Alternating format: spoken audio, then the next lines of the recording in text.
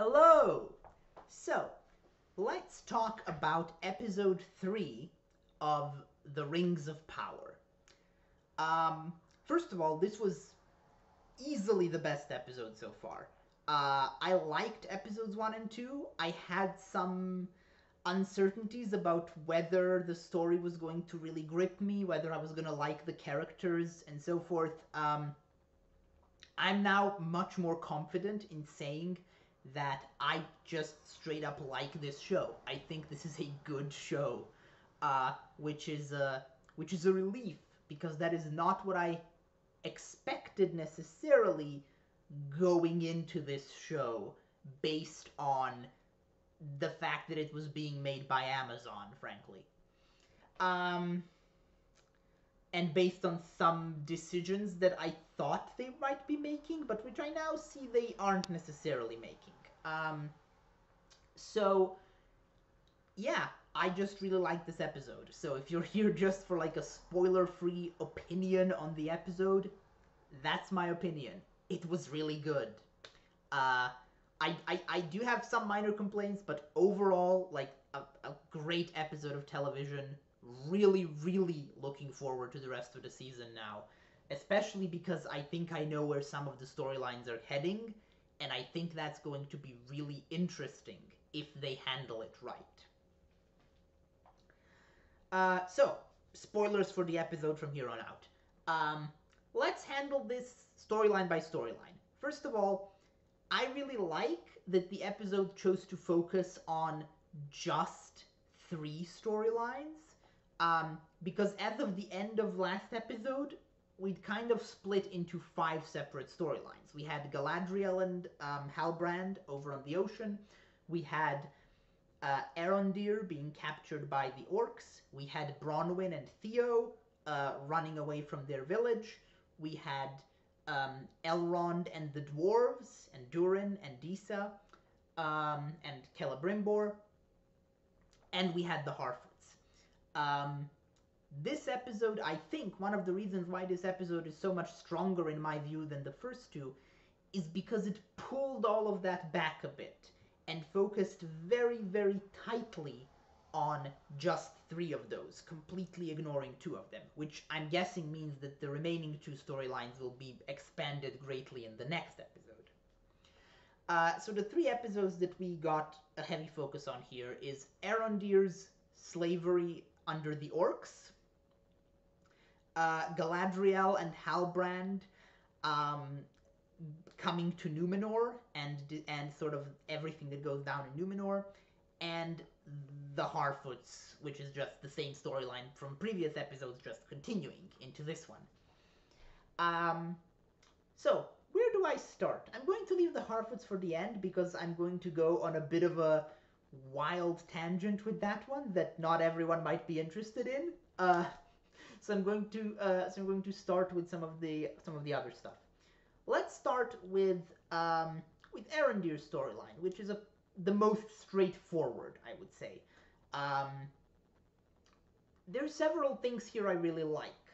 First of all, I love the designs of the orcs. I love that they seem to be entirely practical effects and costumes rather than CGI, at least as far as I could tell.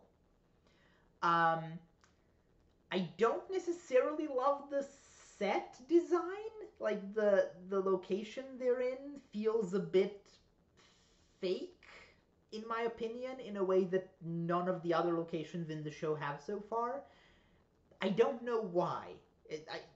There's just something about the location and the set that doesn't work for me quite as well as some of the other locations have in the show. It just feels weirdly like it feels the most like it's just a sound stage in a studio rather than an actual location. Um, but that's fine. I don't think we'll be staying there much longer. Um, the interesting stuff about Arondir's storyline here. First of all, Arondir is becoming a slightly more compelling character. His sort of stoicism and quiet determination are not my favorite character archetype, but it is now becoming clear that those are actual character traits that they are doing something interesting with, because we see him being the only elf willing to cut down the ancient tree, because he's more sort of practically minded and closer to humanity in a way, at least in terms of his outlook, um, than some of his fellow elves. Um, I'm not, by the way, I'm not going to necessarily dwell on the optics of making the first canonically black elf in the visual universe of Lord of the Rings, as far as I know, and then immediately having him be enslaved and put in chains. There's a discussion to be had there. I'm not going to have it right now. I don't think I'm qualified, and I also haven't had time to see whether this is a thing other people have noticed and find weird about that particular storyline. So just, I'm noting it as potentially weird that they did that. I don't think it was like a purposefully weird thing. I think it was a case of not really thinking about it, if that makes sense. Anyway, so the tree cutting scene was really interesting. What was also interesting to me is that the other two elves who were with him were, of course, his colleagues. We had the one guy who was his friend, who was sort of joking with him in the first episode, and we have his commander.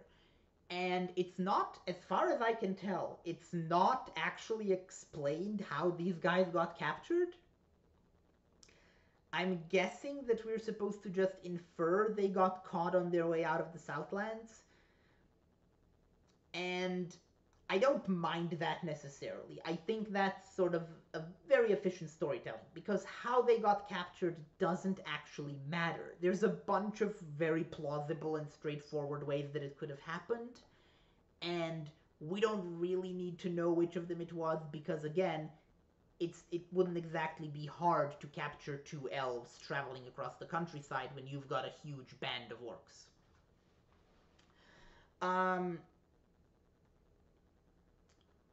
So yeah, that's the fact that they died, however, is interesting to me, because Tolkien's elves are immortal, and one of the things that this means is that they are far less accustomed, at least in the Third Age, they are far less accustomed to death for their own kind uh, than other races.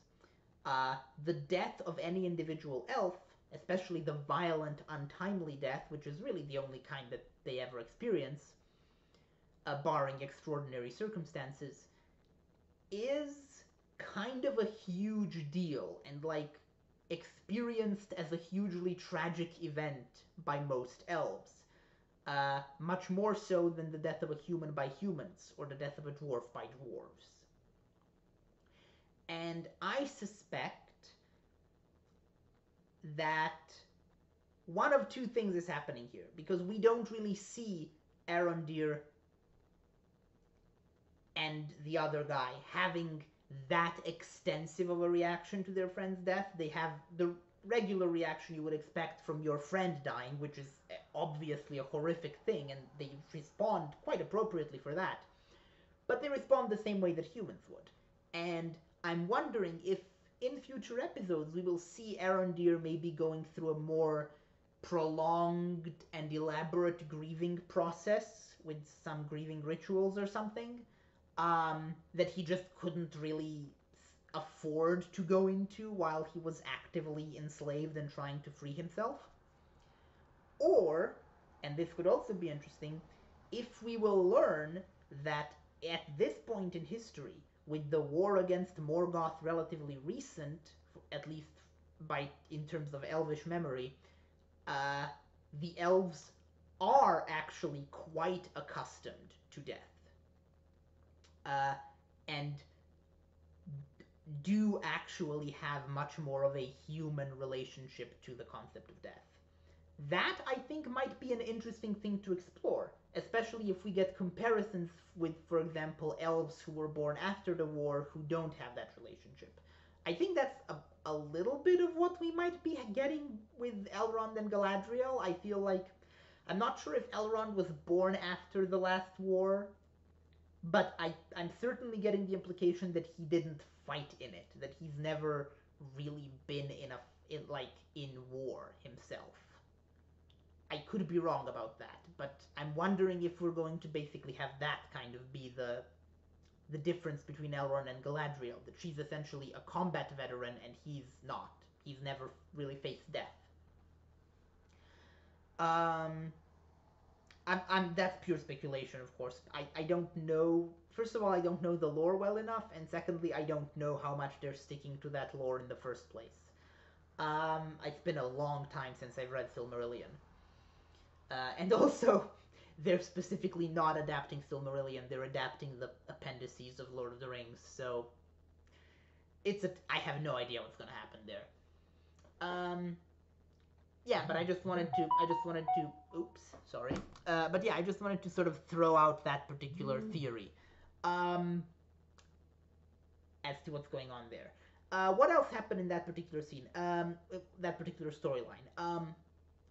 Minor nitpick, the warg looks stupid. Why does the warg look like that? I don't like the warg's eyes. That looked weird. Um, However, at the end of the episode, we get that particular storyline's conclusion, and also the climax of the episode itself is the semi-reveal, he's still sort of in the shadows, of the leader of the orcs. So first of all, definitely not Sauron. Obviously. There's no way Sauron is just hanging out here in this trench. Um, but I think that's an elf. I think the guy we see at the end is going to turn out to be an elf. And that's going to be really interesting. I am very excited to see where they go with that. Because the idea that there's an elf who is leading the orcs and having them capture and enslave other elves, among other things, is really fascinating because we don't really get a ton of evil elves with Tolkien. We get some in like the ancient mythical times, but even then they're not like evil. Like elves just don't turn to the dark side. That's just not a thing that happens as far as I can remember in Tolkien's world. In the same way that you don't get good orcs, you don't get evil elves. And as someone who really hates the idea of like essentially evil or essentially good races, I'm really excited to see the exploration of an evil elf. I would also love to see good orcs, but I don't think we're getting that. It would be too incompatible, I think, with sort of the fundamental concept of the orcs in Tolkien's world. But evil elves, we can definitely get some of those, and I'm very into that idea. That's about it for the Erendir storyline. Let's talk about Numenor. So I'm not going to get too much into where the Numenor story is heading, because anyone who's familiar with Tolkien lore knows where it's heading, and that's exciting to me. I'm excited to see how they depict a lot of the stuff that's going to go down with Numenor, and I'm also excited to see which parts of it they're legally allowed to depict, because of the difference between the Silmarillion and the appendices. Like I said, it's been so long since I've read this, so I don't actually know, but I'm curious to see what the actual difference is going to be between what was in the Silmarillion and what they're allowed to depict.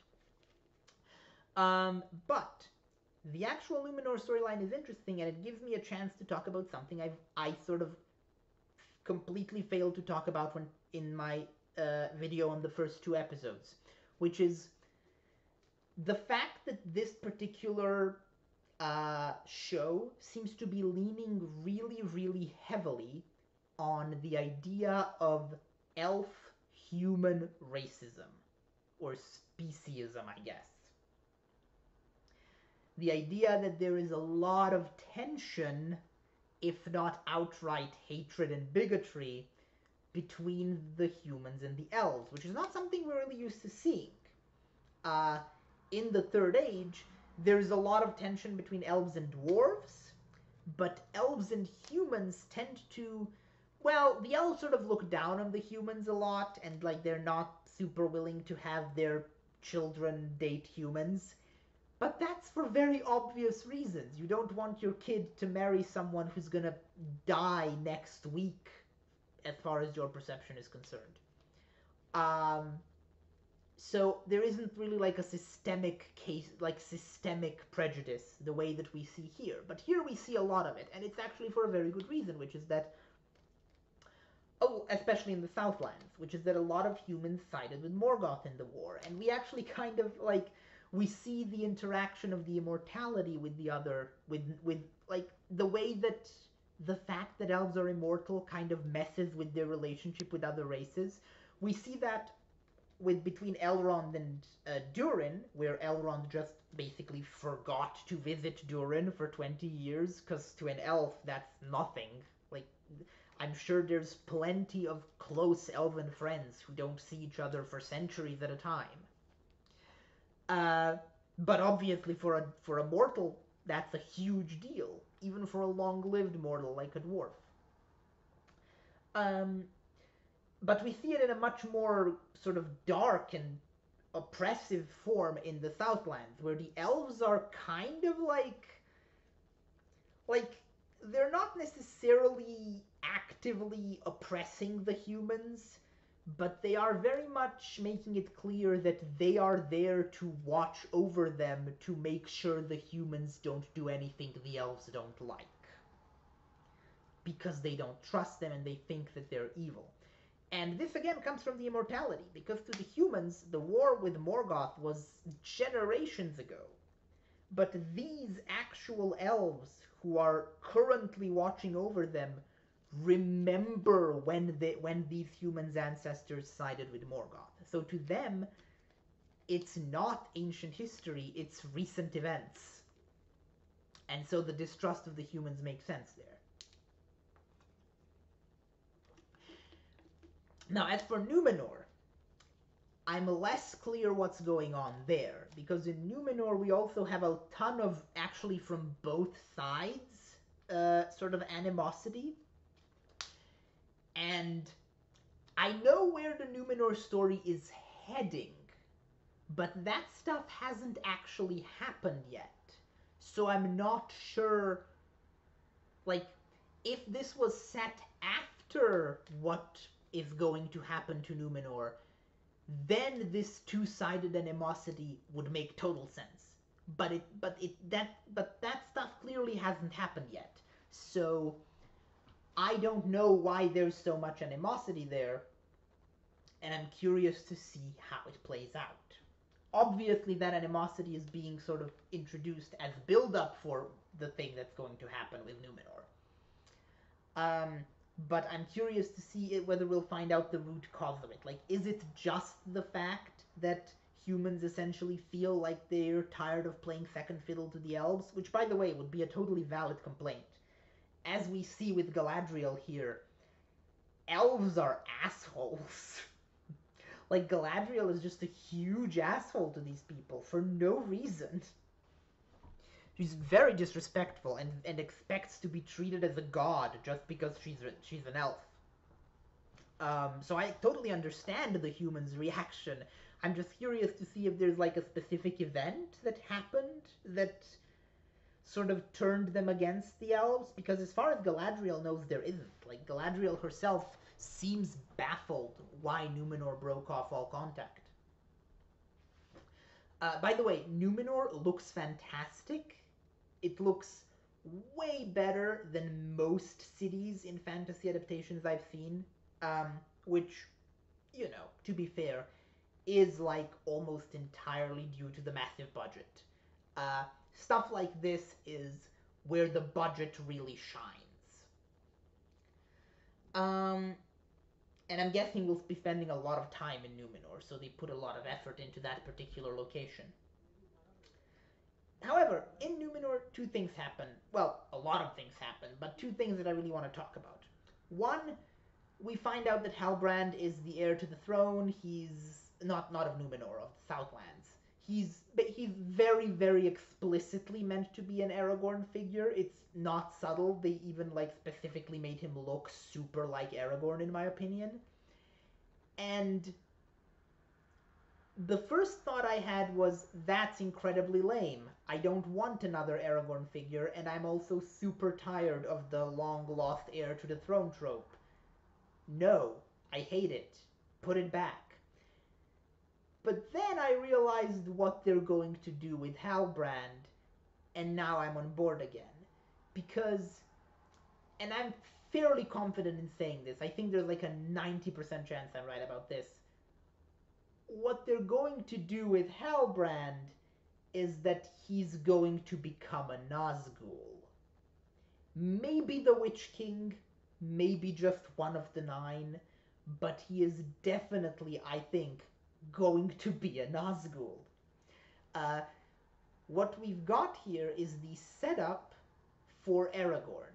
He's basically built up as being essentially the Aragorn of this story, but as time goes on, and especially as the rings enter into the narrative, we are going to see him go the exact opposite direction of Aragorn.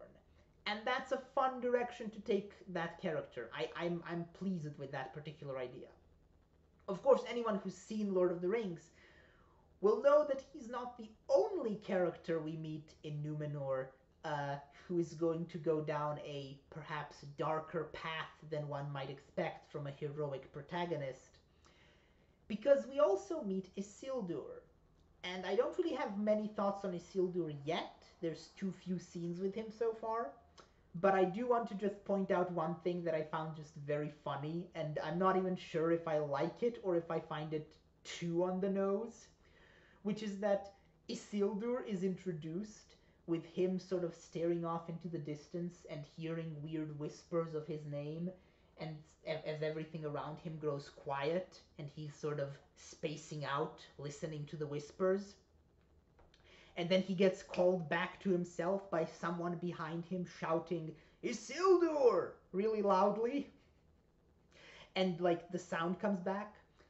And that is so blatantly just the scene from the Lord of the Rings movies, where Isildur is about to throw the rings into the cracks of doom, and then the ring whispers to him, and he chooses not to, and he turns around to walk away, and then Elrond shouts, Isildur! at him.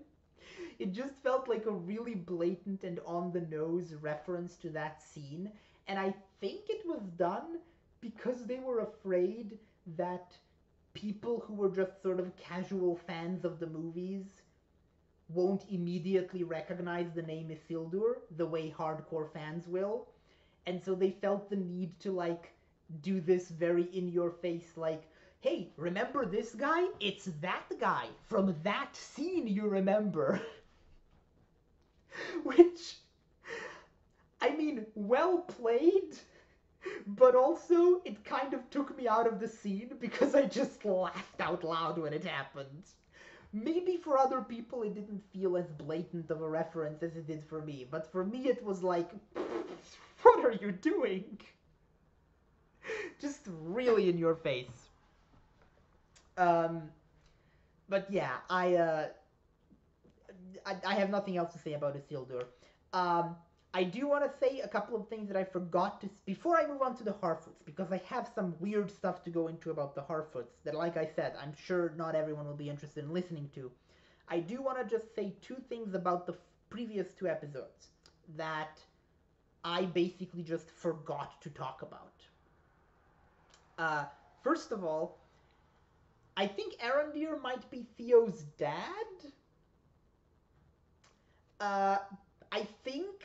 I think Arondir and Bronwyn have gotten together before, because Arondir has this line in episode 2, I think, where he tells Bronwyn that her touch has been the only kind thing he's experienced or whatever. And like, when did that touch happen? We haven't seen the two of you touching that much. What are you talking about? And it's clear that they have like a pre-existing relationship and are awkward around each other. And I think that they're not actually star-crossed lovers who are just meeting for the first time, but they're kind of into each other. I think that they're exes, actually. We'll see if I'm right about that, but right now I think that these two might just be exes who are still into each other, but who have decided to split up because of the whole species interspecies tension thing going on in the Southlands. By the way, I'm aware that the Southlands are just future Mordor. That's obvious from the map. Um, and the other thing I wanted to talk about in the first two episodes is something I noticed, which is really also funny and took me out of the scene both times it happened, which is that both Bronwyn and Halbrand are introduced in these large groups of characters, of minor side characters. The humans in the inn in Bronwyn's case, and the humans on the shipwreck in Halbrand's case, and in both cases, it is really funny just how much hotter the obvious main character is than every other human character around them. Like, Bronwyn is introduced surrounded by these, like, old, dirty, ugly, scarred village people who've never washed their faces, and then she's like this radiant beauty. And Halbrand is also like supermodel hot while being surrounded by these like really bad, like in a bad way, shipwreck survivors. And he just looks so much better than them. And it's really unfortunate, in my opinion, that they made those particular casting decisions, because it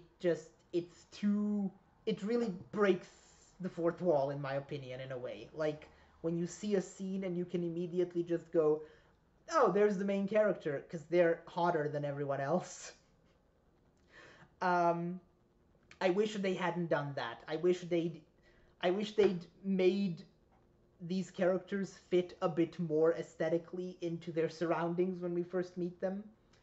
But yeah, those are the things I wanted to say about the first two episodes. Now, the Harfoots. I have nothing to say about the plot with the Harfoots here, except to say that I'm now like 95% sure that the stranger is going to be Gandalf or Radagast. I believe they might not have the rights to the Blue Wizards at all. I'm not sure, but I think that might be the case. And I also think he's obviously not going to be Saruman, because that would be kind of weird. Although that could be an interesting twist. And he's definitely not going to be Sauron. He's too nice and helpful for that, I think. Although, again, that would be a cool twist.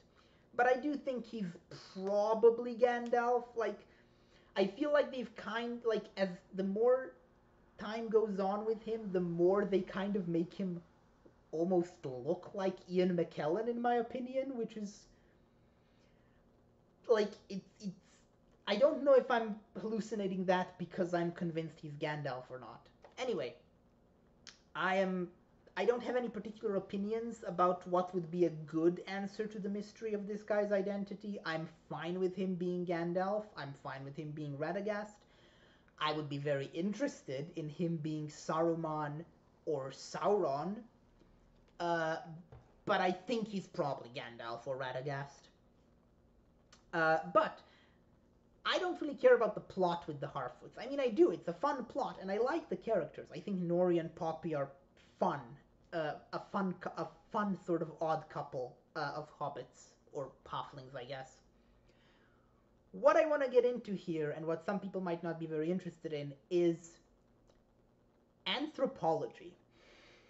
So I'm a social scientist. I'm doing a PhD in social sciences and humanities. My master's degree and bachelor's degree are in sociology. I've taken many anthropology courses. this is sort of like a thing I'm super into. And as you, I hope so, considering I'm writing a doctorate about it. Um, and I'm specifically writing a doctorate about like a sociocultural analysis of fantasy stories.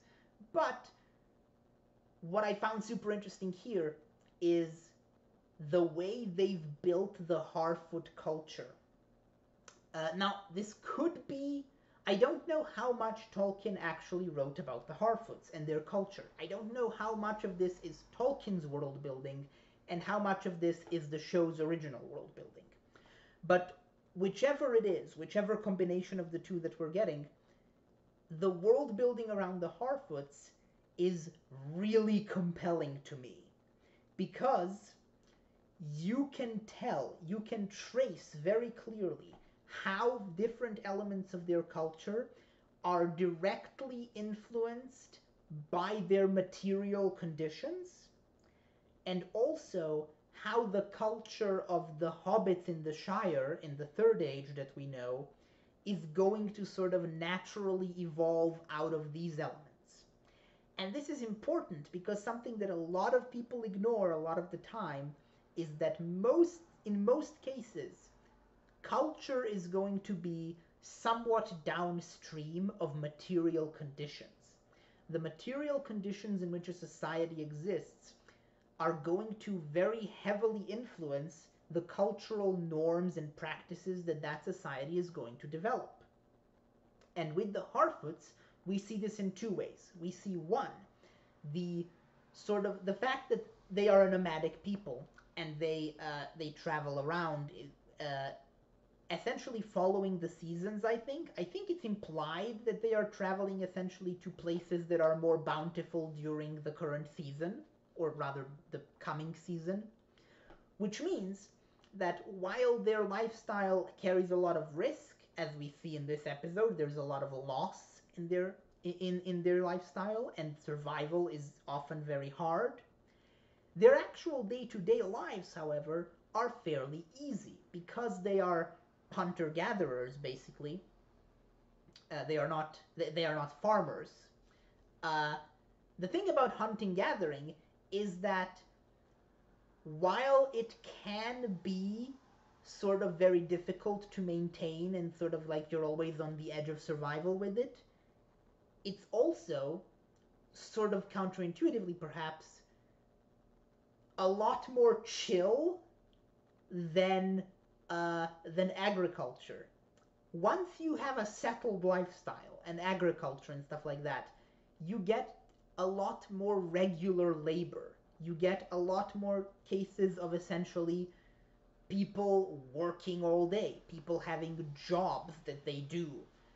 Whereas when you have a nomadic hunter-gatherer lifestyle, you end up with, again, somewhat paradoxically, a fair amount of free time. You end up with entire days or even weeks where you don't necessarily have to do anything, because in the previous week you had a huge hunt, and that hunt consumed your life for a week, but you caught a bunch of stuff and now you've salted the meat and you can eat it for weeks. Or you found a batch of berries or fruits or whatever, and that's extremely valuable, and you can eat that for weeks now. Or at least days. I don't know about weeks, but anyway, the point is there's a lot of downtime involved in this lifestyle. And that naturally leads to a fairly developed essentially sort of entertainment culture. And leisure culture, which is something that the hobbits are known for. Like, the hobbits are known for, they're known for partying, they're known for really enjoying feasting and drinking and sort of socializing and games and play and so forth. They're known for that in the Third Age in the Shire, and we sort of see the inception of that here in the material conditions of their hunter-gatherer lifestyle. The other thing that we see here is that their lifestyle, as I've said, is very precarious and very, very heavily dependent on the group, the collective. individual Harfoots don't survive for long. They are small, they are not particularly physically capable, the world is big and scary, and they need the resources and the protection that comes with existing as a cohesive group. And because they exist on this knife's edge, where they need the group to survive, but the group itself is also precarious, where they could easily all die if something goes horribly wrong, like if they get attacked by wolves or whatever. That could be the end of the entire tribe. And this results in very, very strong incentives for social cohesion and obedience to strict rules. You can't have people stepping out of line in a society like this. And you can't have people not being close to each other. You can't have people creating conflict because cohesion is necessary. Everyone needs to have everyone else's backs. Everyone needs to know that everyone else has their back, and everyone needs to know that no one else is going to do something to endanger the entire group. And as a result, you have strict enforcement of social cohesion, which we see a lot of in this episode. But funnily enough, the hobbits of the Shire in the Third Age, who are living the exact opposite lifestyle, they are not precarious at all. Their lifestyle is extremely comfortable and stable. They do not have to worry about anything. You see this particular element of the Harfoots carry forward into Hobbit culture, because the Hobbits also have a very strong sense of social cohesion, and while they don't kick people out for disobeying social norms the way the Harfoots do, disobeying social norms is still heavily socially penalized, as we see with Bilbo getting essentially ostracized by a bunch of people for not even doing anything that in any way affected anyone in the Shire. He just chose a lifestyle that didn't fit into the social norms, and that was enough to completely ostracize him. And I think we see the roots of that here in the material conditions of the Harfoots. Now, sorry, rant over. I just wanted to say how much I love the anthropological world building around the Harfoots. I don't even know if it's on purpose, but while I was watching, all I could think about was, oh, I see why the hobbits are the way they are now. It all comes back to these initial material conditions. Yeah, anyway, that's all I really wanted to talk about here, and I don't really have anything else to say about the episode as a whole either. I've talked about everything now. So, yeah. I'm looking forward a lot to the future of this show, and I will be talking to you about episode 4 right around this time next week, hopefully. See you around.